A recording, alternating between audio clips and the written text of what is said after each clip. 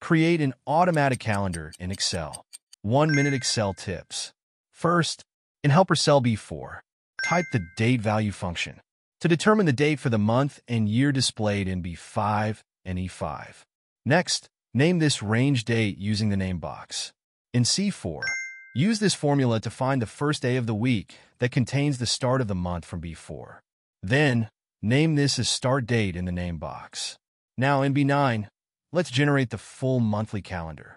We will use the sequence function. 6 for 6 weeks, 7 for 7 days in a week.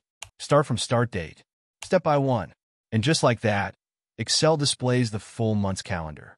Now, let's hide the days from the previous and next months. On the ribbon, use conditional formatting to style the calendar. Here's the formula. Check if the month of each date, starting from B9, is different from the month and date. Then hide it using 3 semicolons. Awesome! Follow for daily Excel mastery with DZ.